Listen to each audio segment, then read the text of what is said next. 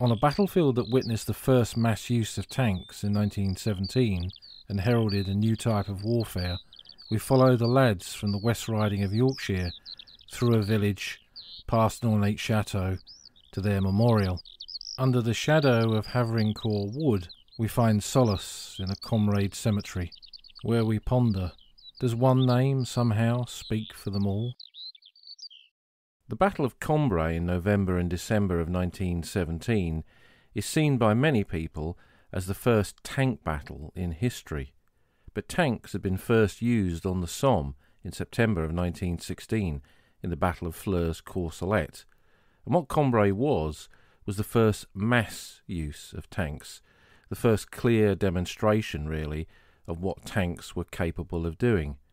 But it wasn't just a battle about tanks, as we'll discover during this walk, as we walk some of the ground connected with the 1917 battle close to the village of Havrincourt. But the tanks used in this battle were parts of the Tank Corps, which had only been in existence since July of 1917, having been formed under a royal warrant. Prior to that, they'd been part of the Machine Gun Corps, and the formation of the Tank Corps almost coincided with their use at the Third Battle of Ypres, the Battle of Passchendaele as it's commonly known, in the summer of 1917, the wettest summer in living memory, when the grounds as well as shell fire saturated the battlefields around Ypres, and the weather combined with that shelling turned the whole area into this vast quagmire, conditions not at all suitable for the use of tanks. And the tanks that were employed there got bogged down. Some got stuck in moving up towards the battle area, and in the open and exposed ground they became prey to shell fire. And there was an area close to the Menin Road near Hooge that became known as the Tank Cemetery because there were so many wrecks of tanks from that period of the fighting. This failure of the tanks in the Third Battle of Ypres, and some of the trials and tribulations that they'd had with them in the battles of Arras and then at Messines, for many senior officers there was a thought of almost sidelining the tanks. But they were given essentially another chance with Cambrai, an opportunity to demonstrate what tanks could do in grounds of their choosing, favourable ground. And the Cambrai sector was chosen for this battle because it was in stark contrast to the conditions at Ypres. This was rolling chalk downland similar to the Somme. It was an area that the German army had withdrawn to during the retreat to the Hindenburg Line in the spring of 1917, and it was an area where there had been no serious fighting. Trenches had been dug, both sides had occupied the line, there'd been shelling in the day-to-day activities of trench warfare, but there were no pitched battles here. So the ground was not saturated with craters, was not churned up in the way that other battlefields were, and it offered an opportunity to prove what the use of tanks, in cooperation with all of the other arms of service of the British Expeditionary Force, could do. And for this battle, nearly 400 of the new Mark IV tanks were brought up and used. But as I say, it wasn't just a battle about tanks. By 1917, the units of the British Expeditionary Force, whether they be British, Australian, Canadian, New Zealand, South African, they were part of what was becoming a modern army, an army that was evolving. It was moving on from the pitched battles of the early period of the war and refining and developing its approach to fighting on the ground. And this was not just with the implementations of new weapons like tanks, but the change in the approach to the use of infantry in cooperation with other parts of the army, like tanks, but also, more importantly, with artillery. Artillery throughout the First World War was both the king and queen of the battlefield. Most men were killed or wounded by artillery fire in the Great War, not bayonets, not machine guns. And the use and development of artillery and artillery tactics in the Great War by the British, and by British I mean the whole of the BEF, including all Commonwealth forces, was really part of our key to victory in the final year of the war. And Cambrai marked a turning point in this, really, because it was the first battle in which the artillery launched a bombardment that did not need to pre-register its targets. So artillery would have to drop shells on a target to register the guns for fire, and obviously alerting the enemy that you were interested in a particular area that was about to be shelled. This battle, the shells were dropped on target in the opening bombardment, and that, combined with the greater use of sound ranging and also the use of mapping, the clever use of mapping and aerial photography, meant that the artillery simply were far more accurate, far more deadly than they'd previously been. So on the opening day of the battle, the 20th of November 1917, on the fronts where the British Army advanced at Cambrai, generally it was a success. Some of the tanks had been lost either by ditching on the battlefield or being knocked out by enemy artillery fire. Not every objective had been taken on the first day. Havrincourt Wood, which General Haig had said was one of the keys to victory in the battle, was still in German hands, and the overall point of this operation was to demonstrate what tanks could do in cooperation with the rest of the army, break through the German Hindenburg line here around Cambrai, and advance beyond that into Cambrai itself, which was a key railhead for the German army, and it would cut off their ability to reinforce this part of the front. So it was a bold plan. Cambrai would not be reached, in fact would not be taken until October of 1918, and the battle, although successful in those early stages, turned into a slogging match, in particular at places like Havrincourt Wood. By the end of it, the Germans counter-attacked. They took, in many places, the British completely by surprise with this, and pushed the advances that had been gained back, not just to our start line, but in some cases beyond our start line. So the outcome of the battle was nowhere near as decisive as had been predicted at the very beginning, and it cost the British Army 75,681 casualties, according to the British official history, and the Germans lost 54,720. And because it was a battle that very much focused on the use of those tanks, the loss wasn't just in human lives, the loss was in tanks as well. Tanks had been knocked out and destroyed, but a large number had ditched or had broken down on the battlefield and had not been recovered.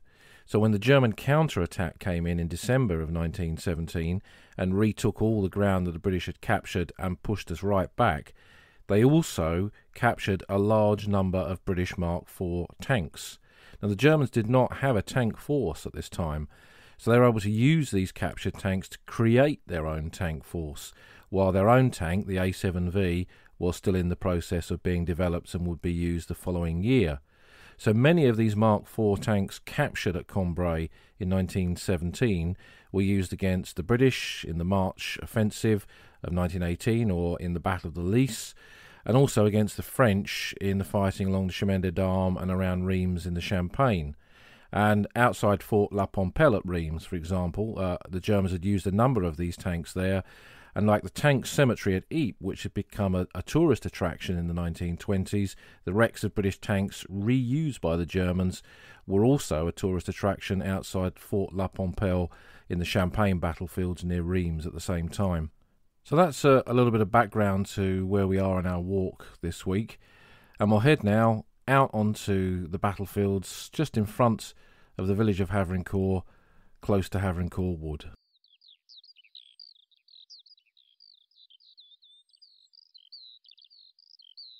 We're starting our walk on a road, the D15, that runs from the village of Trescolt through one of the fingers of Havrincourt Wood that runs in a roughly northeastern direction towards the high ground and roughly in the direction of Cambrai itself.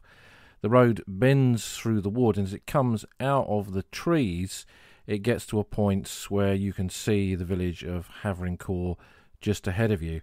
And on the left, there is an old electrical substation, a brick structure where you can stop and have a good vista of this part of where the attack went in. The village of Havrincourt ahead of us had been a village largely unaffected by the war. It had been behind the German lines for the first few years of the war. There had been some fighting not far away at Cambrai at the beginning, but it had not really seen much evidence of that. German troops had been billeted here, and as we'll discover, there was a headquarters in Havrincourt. But when the German withdrawal to the Hindenburg line took place during the winter of 1916-17, the Germans, having realised that although the British had not necessarily broken through on the Somme front, that they would be left holding a defensive line that would be impossible to defend indefinitely. So rather than attempt to try and do that, they would withdraw to pre-prepared defences. So this area around Havrincourt became the area selected for these defences, and during that winter of 1916-17, German troops, conscripted French labour and large numbers of Russian prisoners of war from the Eastern Front were working on the trenches and the bunkers and the barbed wire and all the other features of the Hindenburg Line that ran through this area. And when it was complete, the Germans withdrew to it. The British followed through. Our positions were dug in front of the Hindenburg Line, and in this sector, from that time, from the early spring of 1917 until the Battle of Cambrai here in November, this was a quiet sector of the Western Front where there was no major activity. The village of Havrincourt sat in a little bit of a salient in the Hindenburg Line. The main German Hindenburg Line defences came down from the north, from the Bapaume-Cambrai road, and turned in a sort of a dogleg turn around the village itself. So coming from the north, swinging around the base of the village, and then roughly going across to the east, creating this salient. The western side of the village was dominated, protected in some respects, by the Canal du Nord, a canal which is there to this day, now a fully operational canal, but in 1914 and by the Battle of Cambrai in 1917, it was an incomplete canal. It had not been finished before the war, so it was dry. So in many respects, it offered another layer of defences to this area because it presented a huge obstacle for any potential British advance, particularly with tanks, this deep and wide ditch. And just to the west of Havrincourt was a particularly deep cutting that when you go over it today and you look down, it is a little bit mind-boggling to see how deep that is. Now that was dry, there was no water in it, but it was this huge ditch, this huge cutting that presented really quite a formidable obstacle in its own right. The British positions in front of Havrincourt that were constructed following the advance to the Hindenburg Line, so as the Germans withdrew to it, we followed up, and when we got to places like this, obviously they'd not dug a set of trenches for us to simply take over. We had to build our own infrastructure here all over again, and that infrastructure was constructed in the ground where we're standing now. It was dominated, certainly behind our frontline positions, by this big mass of Havrincourt Wood, and it gave us a degree of shelter to move men up through the wood. And when the tanks were used here in 1917, to move the tanks up through the wood unseen by the Germans to the start positions. Behind the wood itself, were a number of villages that form part of the infrastructure behind our front line, Roualcourt, Neuville and Metz. And these were the staging posts for British units coming up to the front line, the locations of where the artillery batteries were dug in, and the medical facilities and so on. The far tips of the wood, these little fingers that sort of reach out towards the high ground beyond Havrincourt on the Flesquières Ridge, they were where the British positions ran into the German positions, and so bits of the wood were occupied by both sides. So it was quite a confusing little area here. And of course, it being an area where there had been no serious fighting, much of the trees, much of the undergrowth, and much of the buildings here were pretty much intact. This was not the crater zone of Ypres. This is not the devastated ground of the Somme. It was areas damaged by shell fire, but not completely destroyed. So where we're standing now is very close to the British front line on the 20th of November 1917, the first day of the Battle of Cambrai. And this was an area where the men of the 62nd West Riding Division made their attack. Now we're going to talk about them a little bit more because we'll see their divisional memorial later on in this walk. They had 2 of their 3 infantry brigades in the attack here. Now you remember an infantry brigade has 4 infantry battalions in it.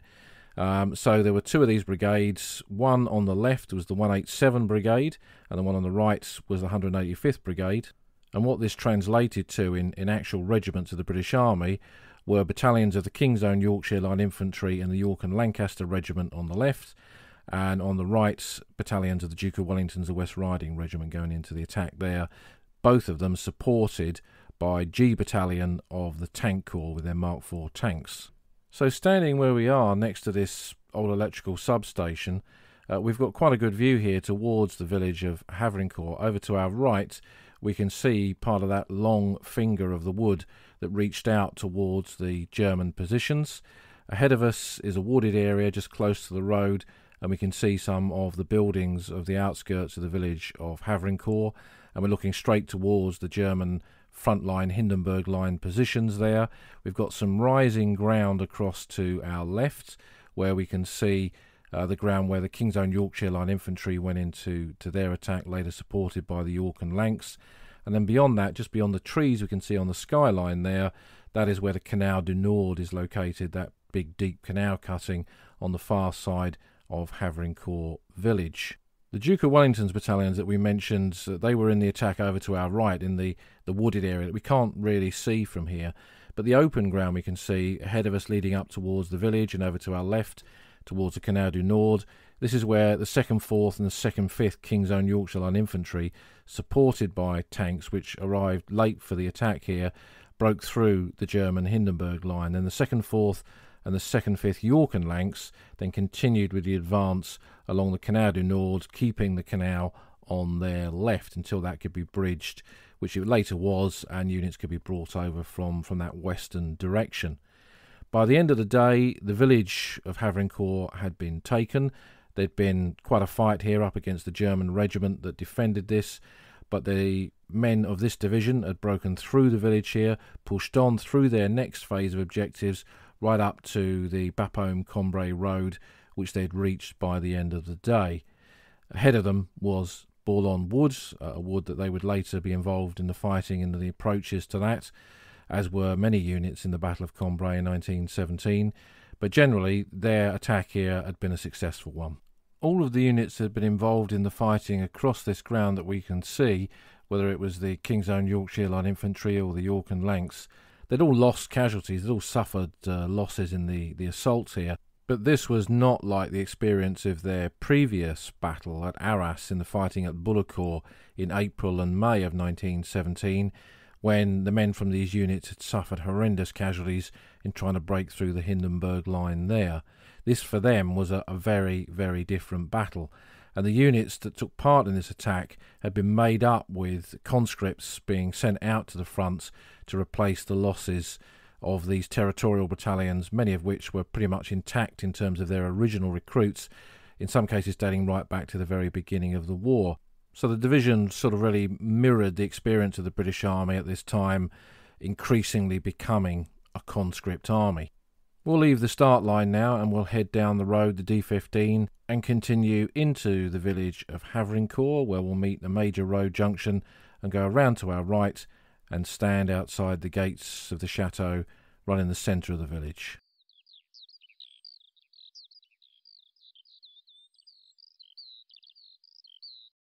Standing outside the gates of Havrincourt Chateau and looking down the drive, we can see that this is an impressive building.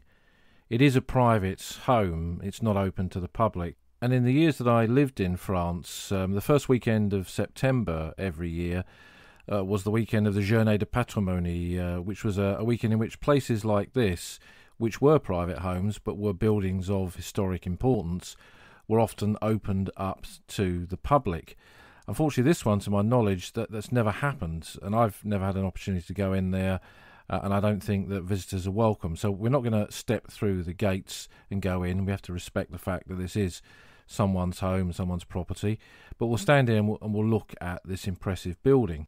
The original chateau dated from the 17th century and was made up of 5 adjoining buildings with extensive grounds, which also included the area that the British knew as Havrincourt Wood. It was built by the Codovac family, and in 1914 the War of Movement swept through this part of northern France, and there was fighting near Cambrai, but not really either in the chateau or around the chateau or even around this village. It really passed it by. But the Germans, of course, arrived and occupied the whole area and began to control it. The civilians who lived in villages like this behind the German lines were able to continue with their lives, but big buildings like this were often taken over, and the Germans indeed requisitioned Havrincourt Chateau, and it became a staff headquarters in 1916 during the Battle of the Somme. and the whole village became a billeting area that year in particular for units that had been involved in the Somme fighting and came back here for rest. By 1917, as we've already discussed, this became part of the Hindenburg Line. There was no attempt to demolish the chateau or to cut down buildings to create additional fields of fire. The chateau really became part of the bastion that the whole village was within this area of the Hindenburg Line. On the 20th of November 1917, the first day of the Battle of Cambrai, the village and the chateau was defended by the 84th Regiment, and there was heavy fighting in and around the structure involving tanks that came up to assist the infantry in this particular area, just beyond the chateau, largely battalions of the Duke of Wellington's regiment, the West Riding Regiment. Now, as I mentioned, Havrincourt village, and indeed the chateau, was in pretty good condition on the first day of the Battle of Cambrai. There was obviously artillery fire dropped onto it, there was extensive damage done to the structure, but it wasn't razed to the grounds in 1917 in the same way that troops that fought here had seen that happen to villages and locations on the Somme or at Passchendaele. This village continued to survive intact right through much of the battles of 1918, but by the end of the war, the punishment of bombardments on so many occasions in 1917 and on several occasions in 1918 reduced villages, reduced chateaus like this almost to dust. And this became part of that devastated region of France that was slowly and steadily rebuilt in the early 1920s, and the chateau was rebuilt in its original style. In the Second World War, I've read that Hermann Goering spent at least one night in the chateau following the capture of this ground again by German units a generation later in the summer of 1940 in the fall of France. It is said that Goering wanted to stay in the chateau because he'd flown over it as a pilot in the Great War. He certainly had been involved in the combats in the air above the battlefields of Cambrai at that time. But like many of the stories relating to some of the hierarchy of Nazi Germany, one will probably never know whether this is true or not. But today it remains that impressive building here in the heart of the village and part of the rich history and culture of buildings like this right across this region of France. We'll continue round the corner now and follow the road round to where it bends again, and on that bend we'll go off to our right into a little square in front of the town hall, in front of the mairie. And here we'll find the local war memorial standing there right in the middle of this little square. Now, I find French war memorials fascinating for all sorts of reasons, and this one is one of my favourites. It depicts a French poilu, French soldier, in winter garb. He's wearing some sort of sheepskin jerkin, but it's not his attire that interests me, it's his attitude. He's standing there with his hands on his hips, in a really defiant pose, typical of that French defiance during the 4 years of the Great War, defiance in stopping the German army and defeating the German army and throwing it out of mainland France. But I think as well reflective of part of a greater national attitude of defiance. Sometimes we poke fun at the French, and I often say to people when we come here that he looks like a French waiter serving an Englishman who's just asked for a well-done steak. But we've got to remember the great sacrifice that France made in the Great War in this defiance against the Germans, occupying for most of the 4 years of the Great War the majority of the Western fronts. So when we look at the 450 miles of the front, most of it was held by the French for a big proportion of the conflict. So that defiance was there, but as ever, it came at a cost, that terrible cost of 1.4 million dead. And we see that reflected in war memorials like this right across France. Here, the small village of Havrincourt lost 27 men in the Great War, and when we scan our eyes down the list of names, we see several men with the same surname, giving us an insight into the costs that French families suffered in the same way that many British and Commonwealth families suffered. So we'll continue past the war memorial now. We'll follow a minor road at the far end of this little square, follow it round the corner to our next stop at the memorial to the 62nd West Riding Division.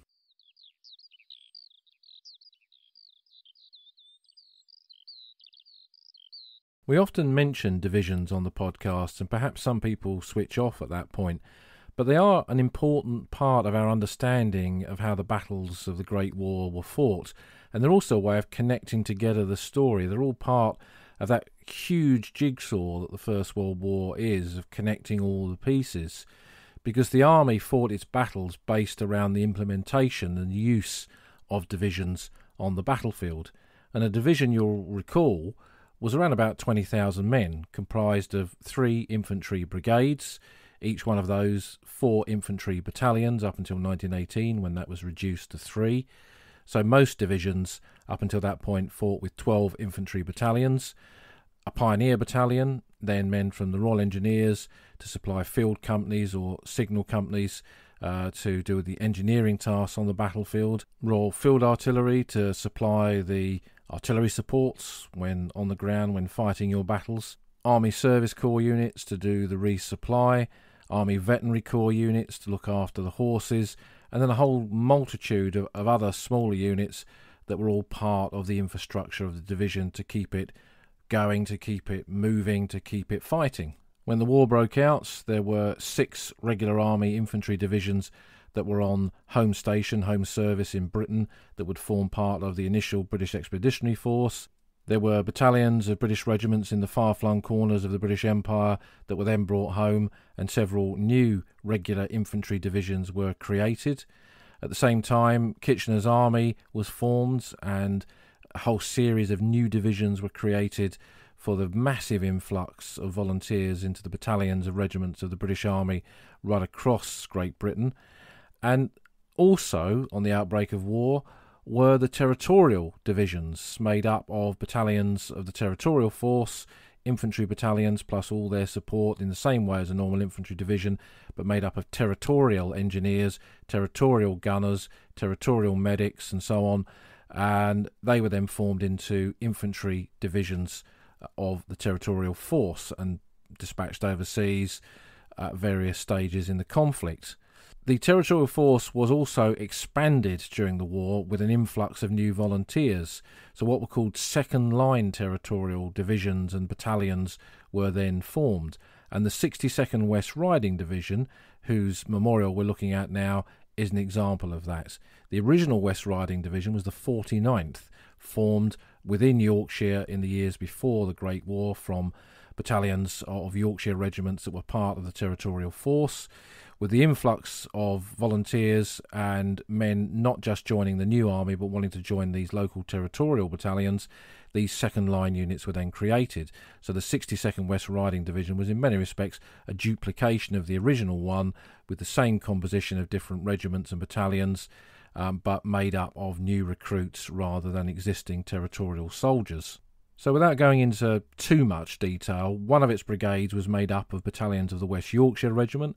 Another brigade, which had fought on the far side of Havrincourt chateau on the first day of the Battle of Cambrai, was made up, you recall, of the men from the Duke of Wellington's, the West Riding Regiment, and the one that had fought alongside the Canal du Nord coming up through the village was the one that was made up of battalions of the King's Own Yorkshire Light Infantry and the York and Lancs. Now, it's a unit that particularly interests me because living here in South Yorkshire, there are 2 local battalions that were part of this division, the 2nd 4th and the 2nd 5th York and Lancaster Regiment. 2nd 4th was the Hallamshire Battalion, recruited around Sheffield, and the 2nd 5th was recruited in Barnsley and Rotherham. And they were made up of men from this area, many of them miners, who stepped forward to join these battalions because the original local territorial battalion was now full. In the case of Barnsley, the Barnsley POWs filled up pretty quickly, and this gave them an outlet to come and join and take part and do their bit to serve in the Great War. All of these units then came together into what was the 2nd West Riding Division, eventually the 62nd West Riding Division, and its commander that took it to France was Major General Braithwaite, who again is a character that interests me greatly. His son Val Braithwaite was a regular officer in the Somerset Line Infantry and fought at Plugstreet Woods during the winter of 1914-15, where he was awarded the Military Cross. He then accompanied his father to Gallipoli, where his father was a staff officer in the Gallipoli campaign of 1915, and then Major General Braithwaite was given command of this division. His young son Val Braithwaite went back to his battalion, the 1st Somersets, and he was killed on the first day of the Battle of the Somme in 1916. When Braithwaite Sr. brought this division to France, their first tour of duty was in the northern end of the Somme front, in front of the village of Serres in that cold winter of 1916-17, when the temperatures dropped to -25 up in the front line area. But the general didn't just stay back in his headquarters. He came up to see how the men were getting on, and more importantly for him, he came up to see the ground where his division was holding the line, which coincidentally was the same place where his son had been killed on the first day of the Battle of the Somme. So he came up there regularly to try and search that ground, to try and find the body of his son, who'd been posted missing. He never found him. His name was eventually inscribed on the Thiepval Memorial to the Missing. But Major General Braithwaite purchased the ground on which his son had died and erected a memorial to him, which is still there alongside Serres Road No. 2 Cemetery. In many respects, a touching and moving memorial to one father's dedication to commemorate, to remember and mourn the loss of his son in the Great War. Braithwaite continued with his connections to the West Riding units because he unveiled quite a few memorials across that region of Yorkshire in the post-war period. So he was the original commander, and the unit, as I say, came over in that winter of 1916-17. It served on the Somme front, then following the German withdrawal to the Hindenburg Line, it then took part in the Battle of Arras in April and May of 1917, where it suffered heavy losses in the attacks on Bullecourt. It then held the line for a little while. It didn't take part in the Third Battle of Ypres. It built up the battalions that had suffered those losses at Bullecourt, and its next battle was here at Havrincourt and later in the fighting around Havrincourt Wood during the Battle of Cambrai. In 1918, it took part in many of the operations on the Western Front where the Germans broke through, and it was one of the British formations that fought alongside the French in the Second Battle of the Marne in the summer of 1918. In that late summer into autumn of 1918, it found itself back on the Hindenburg Line again, back in fact on the very same ground, back here at Havrincourt. And in that final battle across this ground at that time, it fought over much of the same positions, the same trenches, the rubble of Havrincourt village as it had done the previous year. So going back to a question that we discussed when we went to Polygon Wood in a previous podcast, how did these divisions choose where to site their memorial? Would it be the first place they went into battle, the most successful place they went into battle, or what? And in this case, I think Havrincourt was chosen because for them history had happened in the same place twice. They'd fought here successfully in 1917 and again successfully in 1918 when a new division, not just with battalions from the West Riding of Yorkshire, for example, the 2nd 20th London Regiment was serving in this division by that stage. They were the Blackheath and Woolwich Battalion, and they'd been in France, Salonika and Palestine up until this point. So the whole composition of the division changed and again mirrored the change of the British Army at that time. But it fought here at Havrincourt twice successfully, so that's, I'm sure, why the division chose, the old Comrades Association of the division chose this site to build its memorial. And as you'll see as we stand here, it's a tall column, and I'll put some pictures of it on the Old Front Line website, oldfrontline.co.uk. Unveiled in 1922, it records on its panels the details of the division, and you'll also see a pelican on here as well, because every division of the British Army had its own symbol, its own insignia, and this division had the pelican.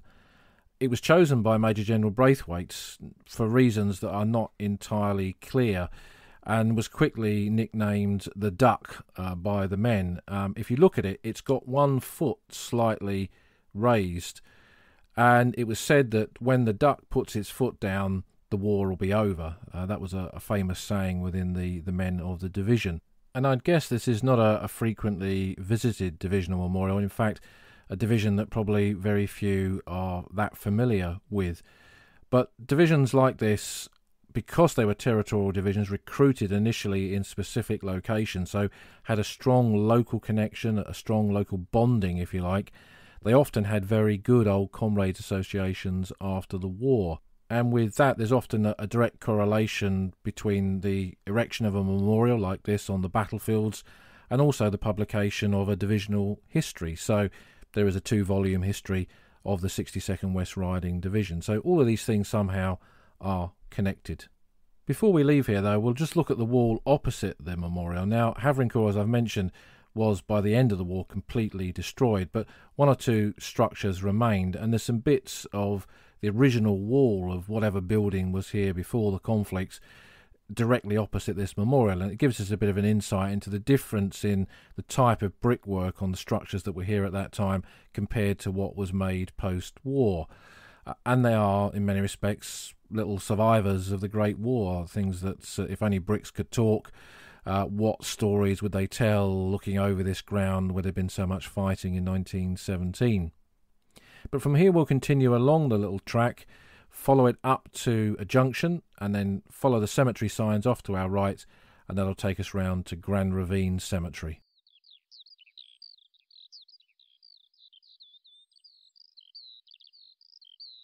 We're very much off the beaten track here. This is very much an isolated cemetery here on the Cambrai battlefields. And to get here, we've followed a track which I would never recommend driving down because it's a pretty rough track, especially in the winter. And the last time I visited this cemetery, which was not that long before lockdown, back in the early part of 2020, there was not only snow on the ground, there'd been a lot of rain, and there was a huge amount of mud and flooding here.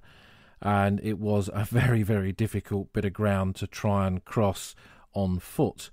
In the end, I went through part of the wood here, and as you come through the wood, which obviously is private ground and has to be respected, you can see the signs of shell holes. There's no trenches in there, but you can see it's undulating ground, smashed ground, typical of what you'd expect the whole terrain here to have once looked like by the end of the conflict. But eventually you come out of a little bit of the wood, the continuation of the track goes up ahead, and then you take a path off to your right, and that takes you down to the cemetery and the cemetery gate. As you go in here, you see that it is a small cemetery. There's 139 burials in Grand Ravine Cemetery, 11 of them unidentified, so the majority of the men are known.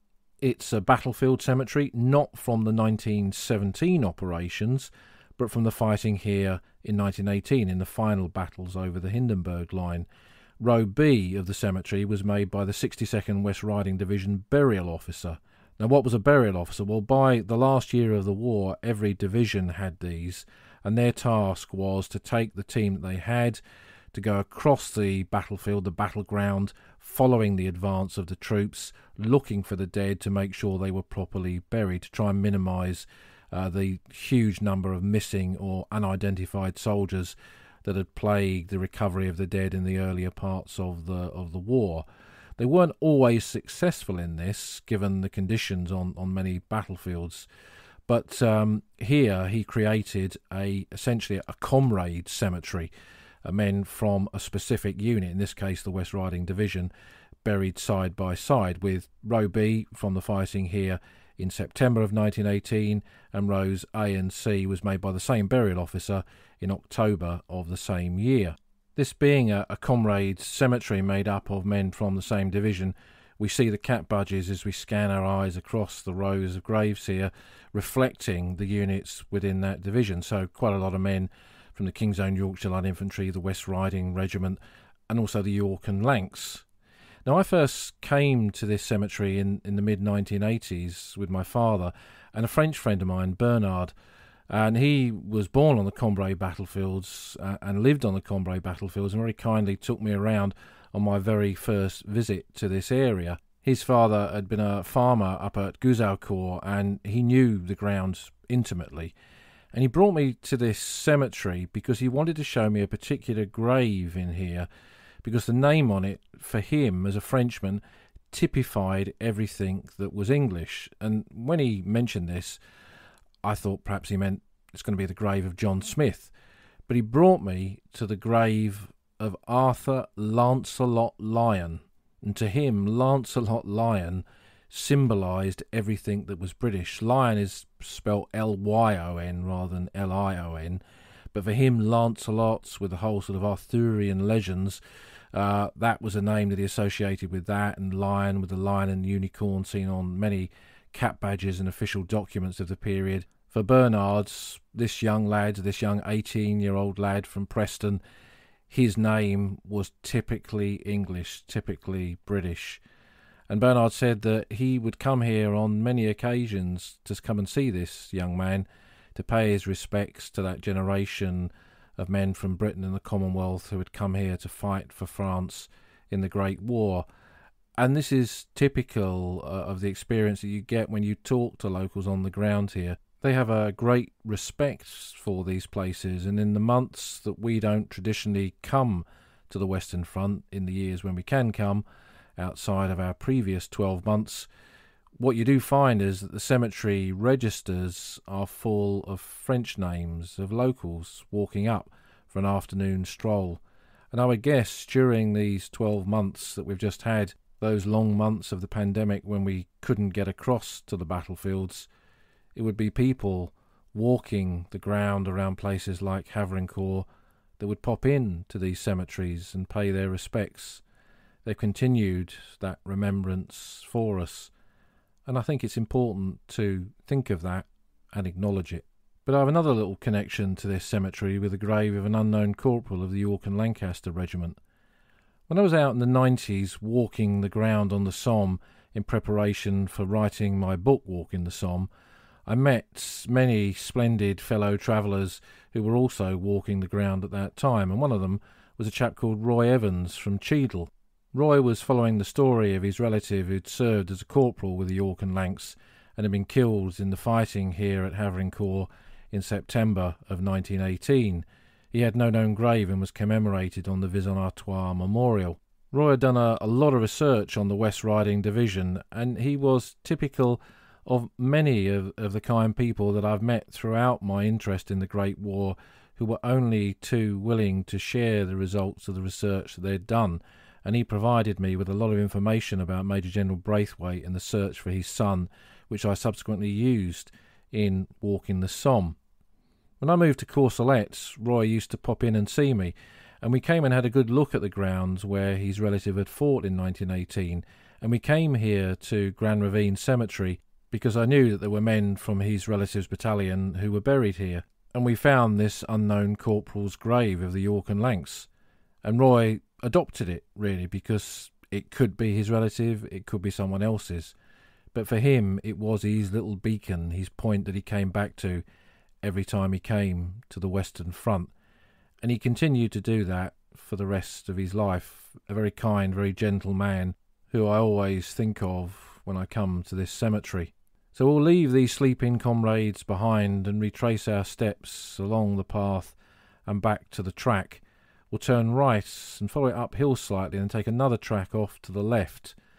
And a little bit further along that, we'll get a good viewpoint across this part of the battlefield. Ahead of us is the rising ground of the Flesquières Ridge, some of the most formidable defences on this part of the Hindenburg Line battlefields around Cambrai.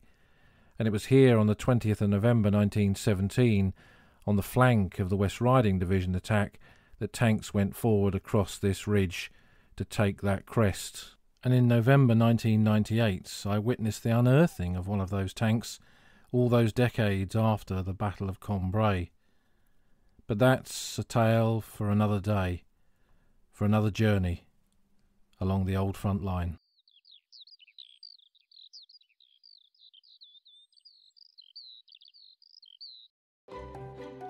You've been listening to an episode of The Old Front Line with me, military historian Paul Reed.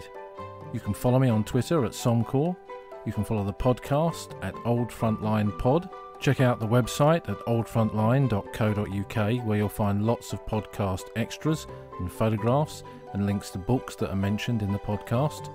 And if you feel like supporting us, you can go to our Patreon page, patreon.com/oldfrontline, or support us on Buy Me a Coffee at buymeacoffee.com/oldfrontline. Links to all of these are on our website. Thanks for listening, and we'll see you again soon.